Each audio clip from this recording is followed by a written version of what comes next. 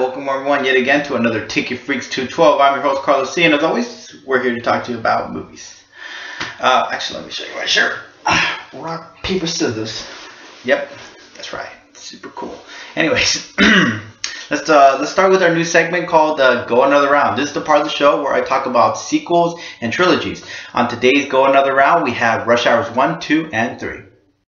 Jackie Chan is Inspector Lee, a Hong Kong detective who helps confiscate millions of dollars worth of Chinese stolen artifacts from crime lord Shun Tao. Seeking revenge, Shun Tao kidnaps the 11-year-old daughter of the Chinese consul when he moves to America. Chan is sent to a diplomatic advisor and finds himself paired up with the Los Angeles cop, Chris Tucker, a man who works alone and wants to stay that way. Made in 1998. Carter and Lee head to Hong Kong for vacation but become embroiled in a counterfeit money scam, made in 2001.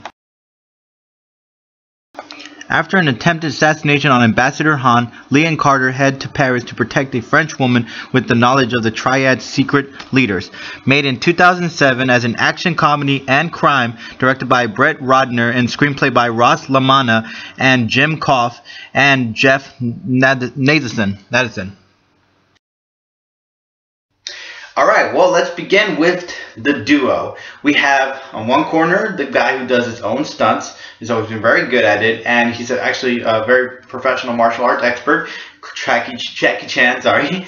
And on the other corner, we have the smart mouth comedy styles of Chris Tucker. Now, if you don't know about Chris Tucker too well, he's actually been a dual kind of person his entire movie career. You've seen him with Charlie Sheen, Bradley Cooper.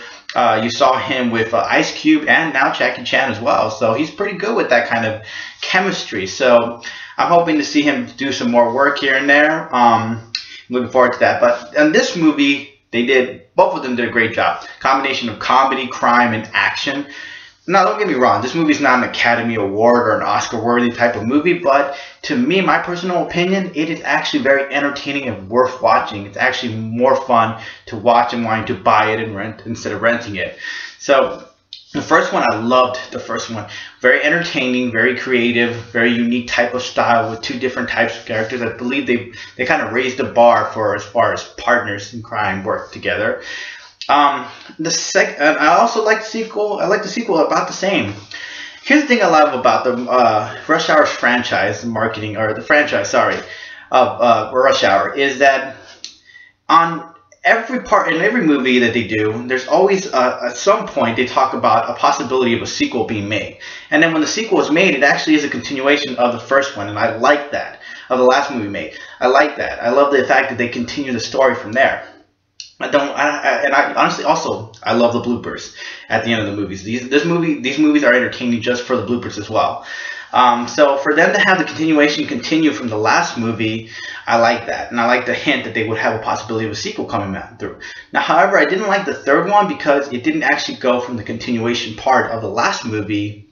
Not a small name, but just didn't have that. But it does explain what happened in that continuation of the story, which is not, to me, really that good of an idea, especially when you're making a third movie. You want to continue on making it very unique and very interesting to watch. Here's another thing I had a very disappointment in the third movie. The thing about it is that I don't like the fact that they kind of exaggerated it a little bit on the third one. I think they kind of put a little stretch to it. That's why I didn't really like too much of the movie. Where it was just kind of where the first and second one are kind of like reasonable and logical type of movies that make kind of sense, but then in the third one it's kind of a little bit of a stretch and a little exaggeration. I think it was far-fetched, if my personal opinion on the third one. I still watch it. But it's just, I don't think the third one was as good as I thought the first and second one was. And here's another thing I was very intrigued about: the fact that they actually have. A certain character in the movie has some kind of relation in every particular movie that's been made, and I thought that was okay for the first and second one being made, but I just don't like the fact that it continues. I guess it's just because the story is supposed to be based on that, but I don't like having that being almost a similar plot. And it actually also has a similar type of plot in it in the couple of the movies as it goes on. you kind of will notice that. I'm not going to spoil it for you, but pay attention to the movie. You kind of see some similar things that were from the last movie and so forth and so forth.